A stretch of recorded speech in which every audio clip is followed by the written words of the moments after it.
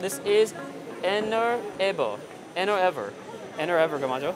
에너에버배터리솔루션. 에너에버배터리솔루션. What is 에너에버배터리솔루션? 어떤 회사인지죠? 저희 회사는 이차전지 분리막, 네. 그 양극, 음극 중간에다 분리막, 네. 건식, 섭식을 네. 같이 만들고 그 건식이나 섭식 분리막에 코팅액을 이용해서 단면, 양면 코팅 분리막을 만들어서 EV, 전기자동차, ESS, 그 다음에 핸드폰에 들어가는 IT 쪽에 분리막을 사용하고 있습니다.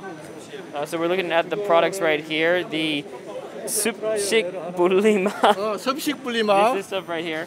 The 에너에버배터리솔루션 products right here. 섭식 분리막, 건식 분리막.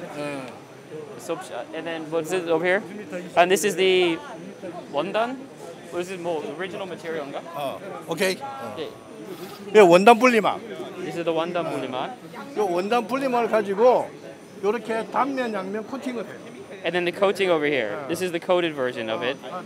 Using this. 이거 쓰고? This solution. 이거 쓰고 이거 coating 되는 거예요? 네, coating solution. This makes the coating for the side.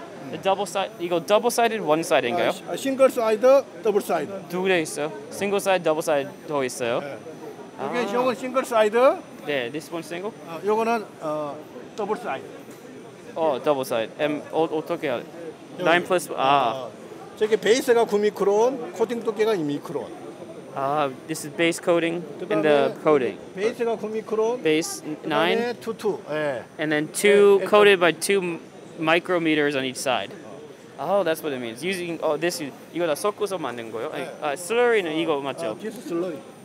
This is the solution. 플러스. This makes slurry. final slurry. 네. And then this is the products that you make out of that. And 그쪽에는 뭔가요? 이게 마지막 부분은 전지캔. 이거는 이제 이차전지에 들어가는 바깥에 케이스 캔인데 여기에 각청전지, 가격전지.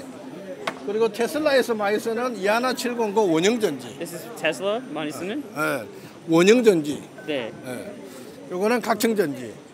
요거 전지도 저희들이 직접 만들어요. 네. 여기 캔. Make the carton version as well as this smaller version, which they'll see in Teslas as well.